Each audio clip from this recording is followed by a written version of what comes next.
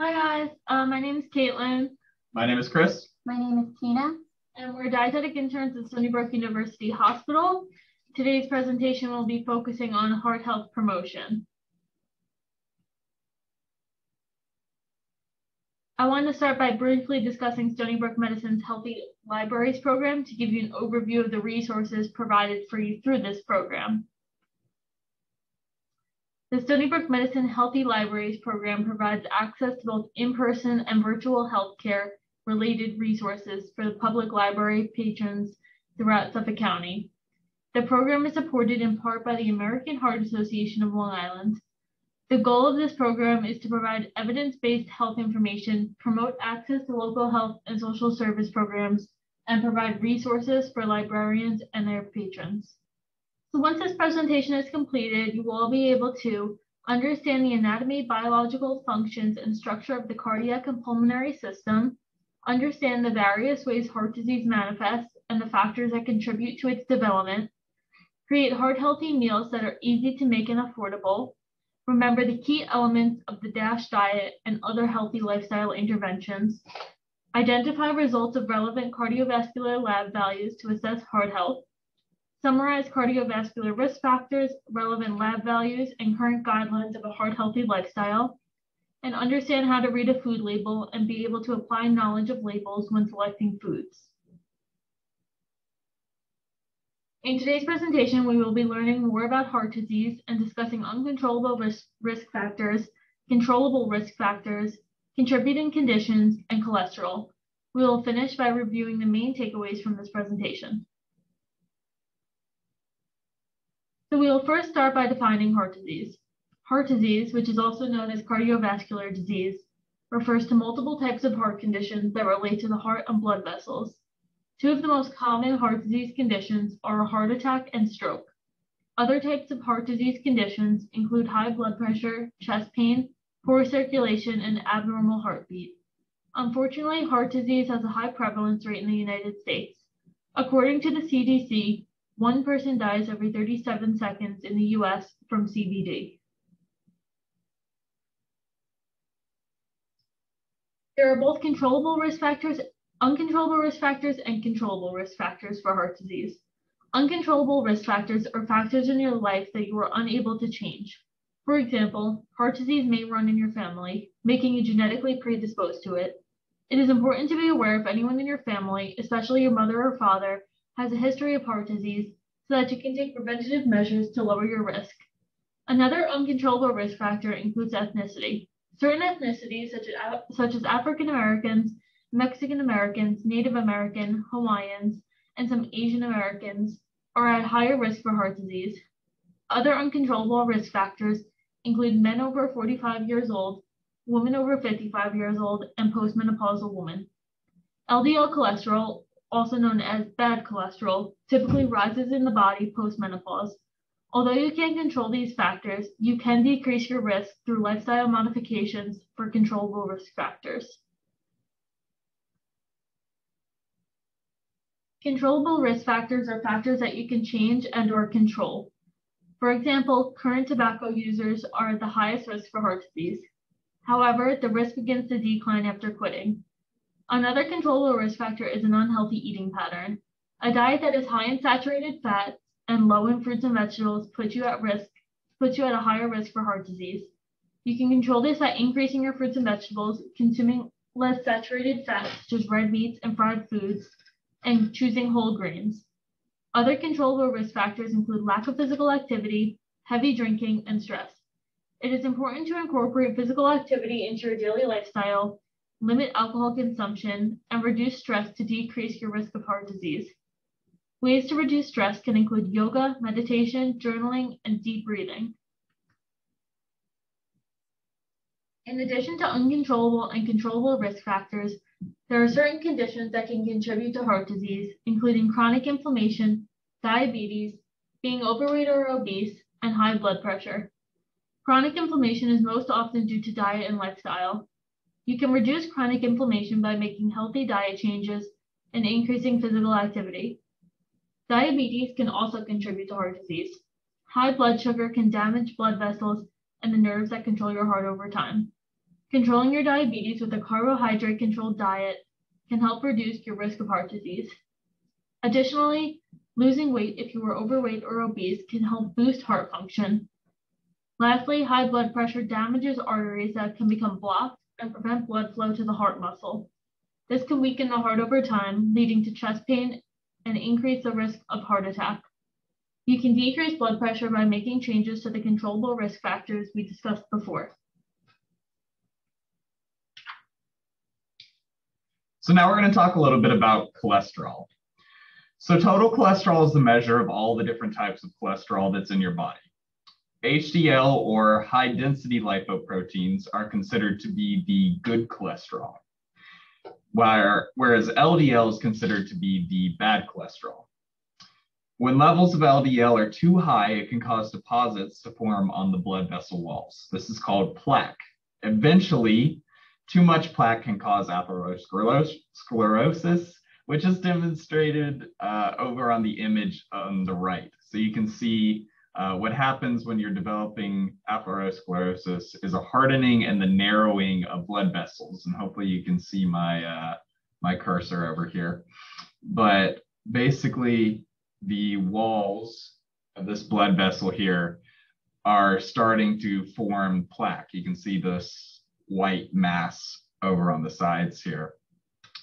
And so what that's doing is you see the red blood cells going through the inside of the vessel. And when the vessel is narrowing, it starts to restrict the red blood cells, which are carrying oxygen, from being able to go through it. So now, if this clot develops in your heart, it can cause a heart attack.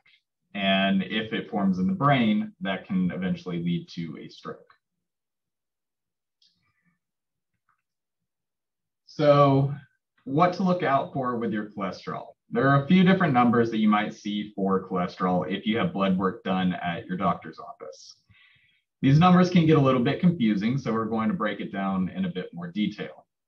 Total cholesterol, like we mentioned before, is the measure of all of your body's cholesterol. If this number is over 200 milligrams per deciliter, that can place you at an increased risk of heart disease.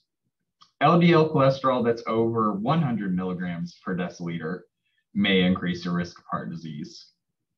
And an HDL cholesterol, now remember, HDL is the good cholesterol. We want that to be higher than 40. Less than 40 milligrams per deciliter, and you can have an increased risk for heart disease. Now, lastly, triglycerides, or essentially the amount of fat that's in your bloodstream. Numbers of triglycerides that are over 150 milligrams per deciliter will place you at an increased risk. So now we're going to just do a short activity to see what our own individual risks are for developing heart disease. And while this tool can't replace the care of a doctor or a registered dietitian, it may alert you to things that you should discuss at your next checkup. So hopefully everybody has a pen or a pencil and some writing material next to them, and they can just take a couple of minutes to go through this activity. Basically, you'll just put a little check mark next to each of the things that you can answer a yes to. If you can't answer yes to it, just leave it blank. And then at the end, after question 7, you just add up all of your yes answers, and then we'll multiply that number by 4.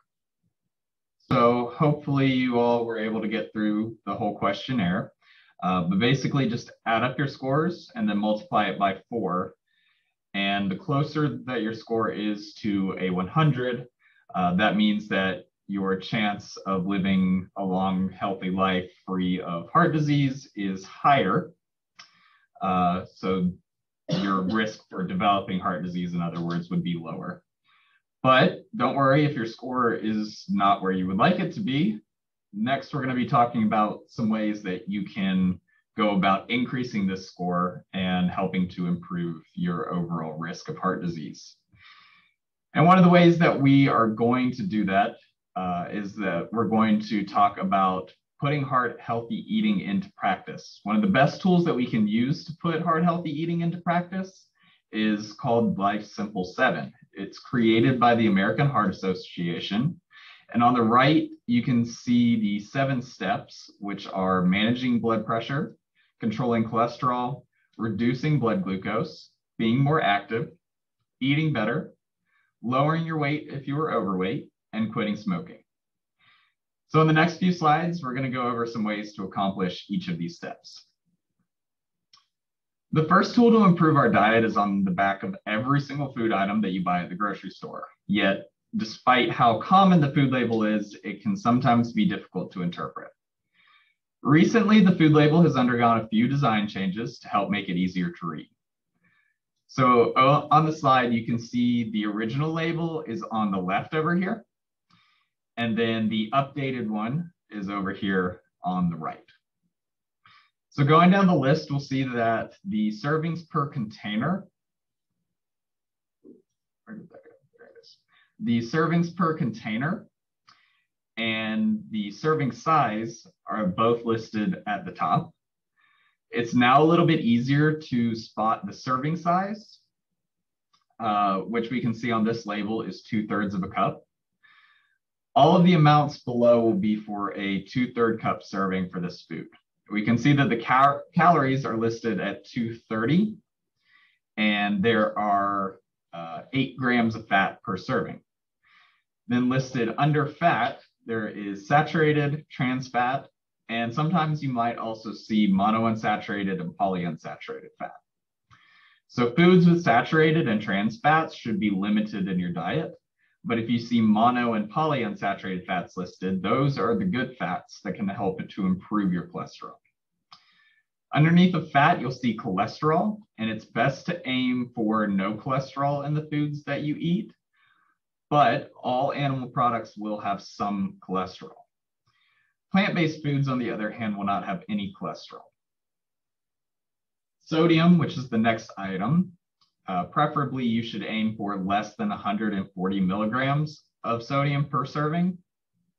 And so everybody shout out, I know it's a little hard to time it, but based on this food label over here, if we're trying to meet 140 milligrams per serving, would this food meet that?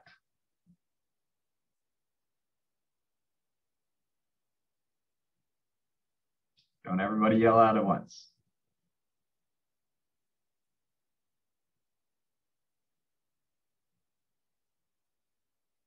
Okay, so no, this is not going to meet that criteria.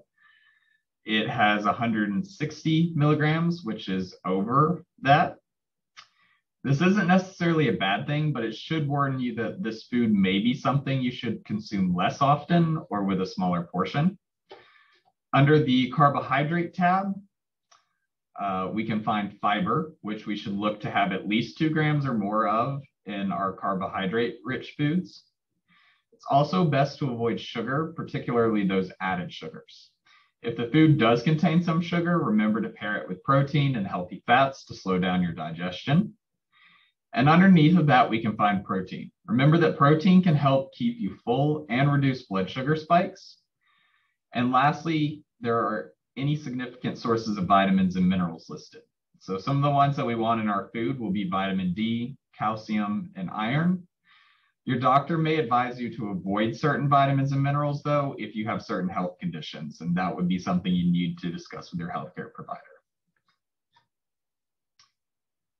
So what foods have saturated fats or trans fats? Listed below, there are a number of foods that contain saturated and trans fat. Foods with saturated fats should be limited as much as possible, but trans fats need to be avoided as there is a direct link between trans fat and developing heart disease. Saturated fats will typically be anything containing animal products, and you can see a number of different meats and dairy products here towards the top of this list. Dairy can be part of a healthy diet, but when you're choosing dairy foods, be sure to choose skim products instead of whole or 2%. The trans fat foods to avoid, which is lower down on the list, will be any shelf-stable items such as shortening, fried food, coffee creamer, and surprisingly, even non-natural peanut butter. Food companies have a number of ways that they can use these products without it showing up directly on the food label, because they will use it in very, very small amounts. But if you look under the food label in the ingredients section, if you ever see the word hydrogenated or partially hydrogenated, that food is likely to contain some level of trans fat. So the American Heart Association lists a number of guidelines for heart healthy eating.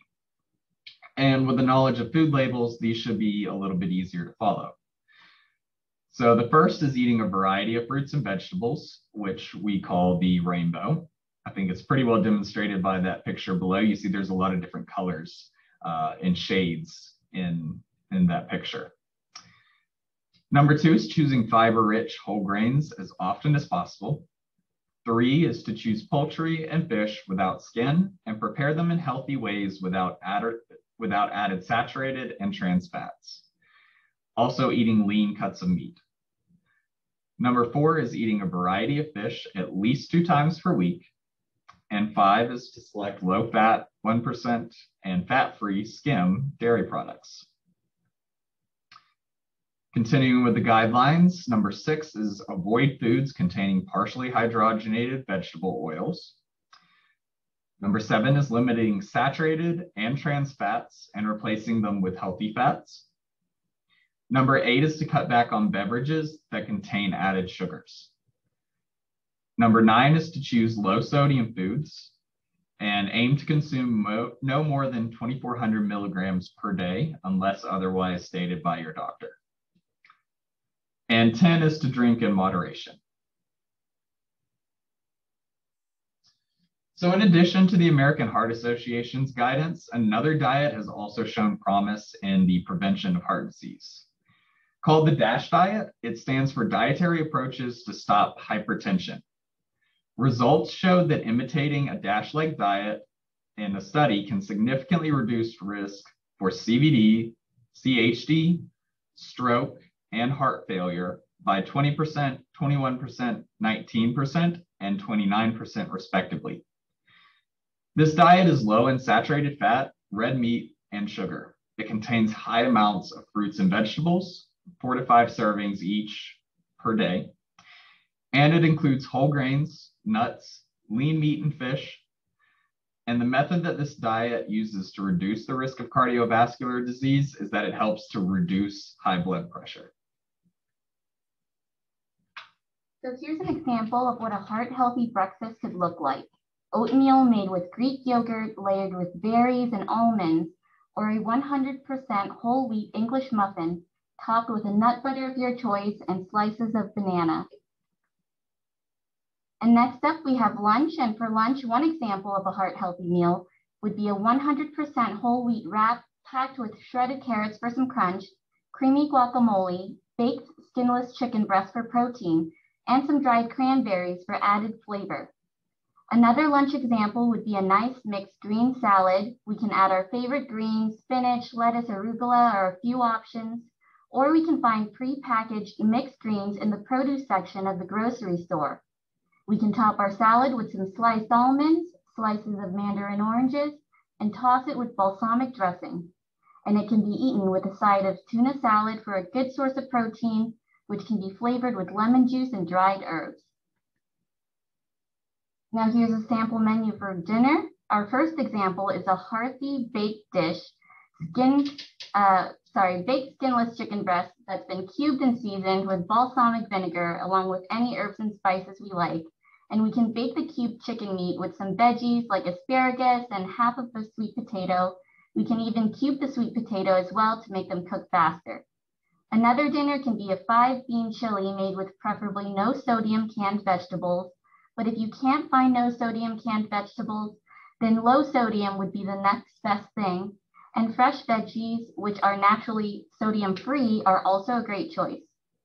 Lastly, we can make dinner fun with a taco night, which includes whole wheat tortillas, sauteed veggies like sweet peppers, corn, or beans, such as black or garbanzo beans. Taco night can also include condiments such as guacamole, which is a healthy source of fat, and any low-fat cheese we like. And I'd also like to mention that if you do find a low-sodium canned vegetable, that before preparing it, It also helps to reduce the sodium content if we add the canned veggies to a strainer and just rinse the vegetables just to rinse out some extra sodium. Now, what are some recommendations for heart-healthy activities? Some type of formal exercise or physical activity, preferably for about 150 minutes or 2.5 hours a week, is recommended. Exercise is a very heart-healthy activity because it strengthens the heart and lungs. It's recommended to incorporate a combination of strength training, such as lifting or push-ups, anaerobic activities, such as biking, running, or swimming, but most importantly, any form of physical activity for 150 minutes a week will be great to condition the heart and lungs. Another heart-healthy activity is stress management. There are many relaxing activities which can help decrease blood pressure and reduce strain on the heart. The picture at the bottom right lists a few: meditation, deep breaths, being active, spending time with nature, sleeping well, staying socially connected, checking in with your loved ones, eating a nourishing diet, reducing caffeine intake, and staying organized with lists and plans. These are all ways to reduce and manage stress in our lives. Now let's focus on exercise. Here are some ways we can hit that 150 minutes a week recommendation: walking or jogging for 30 minutes 5 days a week, walking or jogging for 30 minutes 3 days a week, and strength training for 30 minutes 2 days a week. We can even change walking or jogging 3 days a week to 2 and add in a day of 30 minutes yoga for stretching and balance. Now, these are some big goals, and with just about anything, change doesn't happen overnight. So it's very important to start small. We don't want to set ourselves up for failure. Setting smaller and shorter exercise goals at first will be more realistic for us to make it a habit. And from there, once you're comfortable with your formal exercise, you may want to challenge yourself and change your routine. But to make some changes now, some great beginning activities are taking the stairs instead of elevators, parking further away from stores for a longer walk, going on walks with family instead of watching TV, and even walking for a few minutes after meals, playing sports with family and friends, or going on hikes or nature walks, maybe even setting a goal for a great view.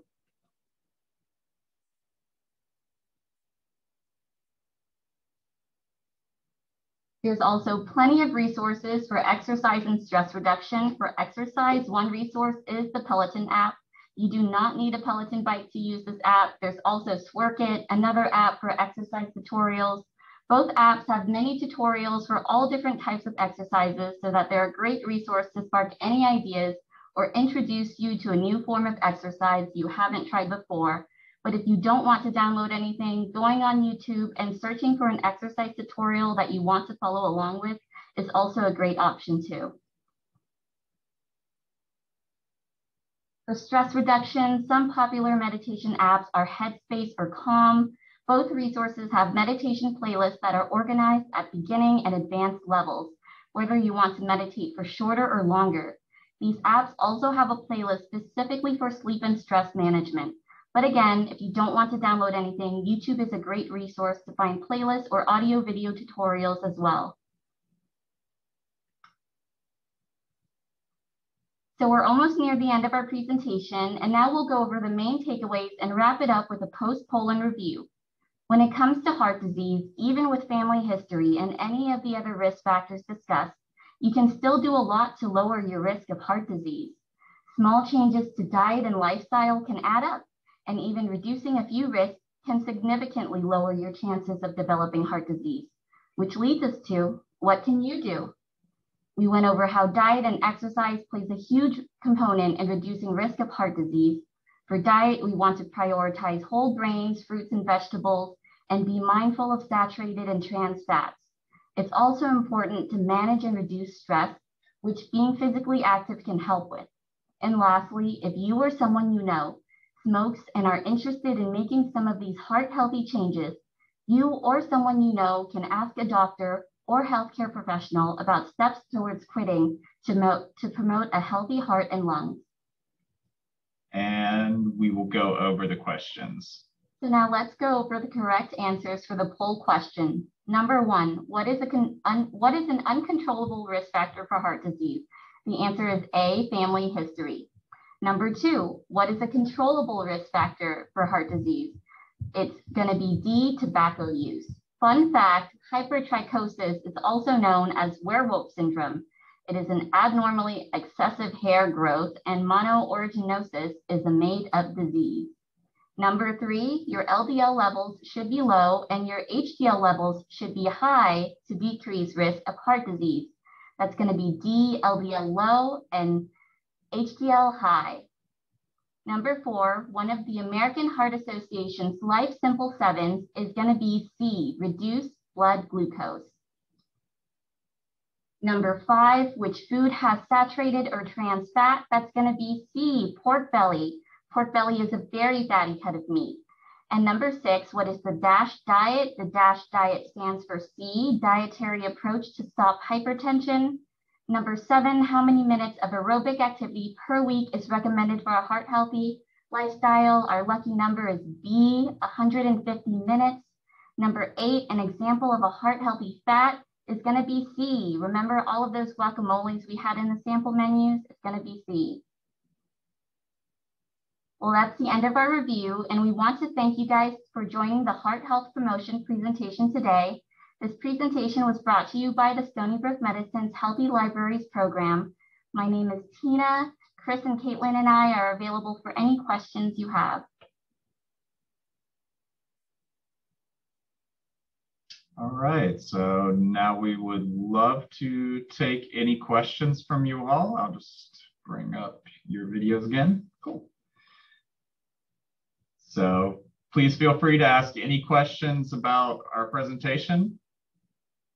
And just remember that if you're asking a question, go and unmute your audio before you start talking. Question? Yes.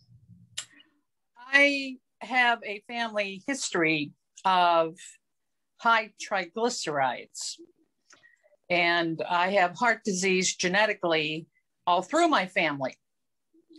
And I do all the good stuff, but I'm at an age now that I really need to pay attention because diabetes also runs in the family. But my question is, what could I possibly eat? Is there anything I can eat to reduce triglycerides?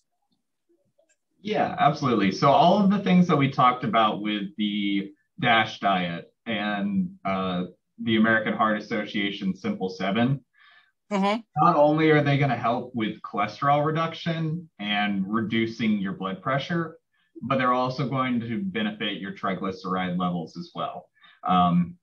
Remember back to that slide that talked about the high and low LDLs, HDLs, total cholesterol, and triglycerides? Yes. So all of those tend to be linked. When your LDL goes up and your total goes up and triglycerides go up, that usually all happens together. HDL is a little less dependent on the other ones because it is possible through consuming more fiber and choosing really, really high quality sources of omega-3 fatty acids to increase your HDL without necessarily increasing your LDL. And remember, HDL is that good cholesterol that we want to be trending upward. Correct. What are your thoughts about taking omega-3 capsules? So as always, I think it's best to try to get everything, all of your nutrients through your diet. Yeah, but I don't like fish. Yeah, if it's difficult, and there are some other sources of omega-3s, such as flaxseed, Yes. olive oil as well, avocado oil, in fact, just avocados like we talked about. So there are some ways that you can get omega-3s from your diet alone. But if you feel that you're still struggling to meet a higher amount of omega-3s throughout the day, and you'd like to increase that, certainly supplementation is an option. I would encourage you, of course, to go talk with your doctor or healthcare provider about that first, just to make sure it won't have any issues with anything else that you're taking. Since I can't recommend that you take anything. No, but the good news is I'm 65 years old and I don't take anything. Oh, well, that is fantastic. Because I was in one of those defensive driver classes and they said, who in here is not on medication? And I was the only person in the room. Oh my goodness. Yeah, I was like, really, people? You need to get your butt out of the chair and move. But no, thank you very much for that. You've told me pretty much what I've been told before, but I also know I have no control over genetics.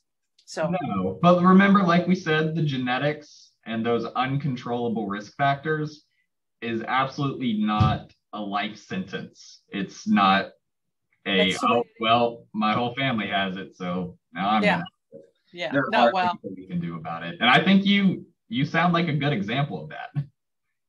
Well, this morning I just did 3 miles up at West Meadow Beach and then I zoomed home so I can Zoom with you. I mean, it was a gorgeous day. Get out there, right? Well, I'm glad you were able to get on with us because you sound exactly like a living example of how you can have a family history and still avoid it. Yes. All right. Thank you for your time. Of course. Thank you for joining us.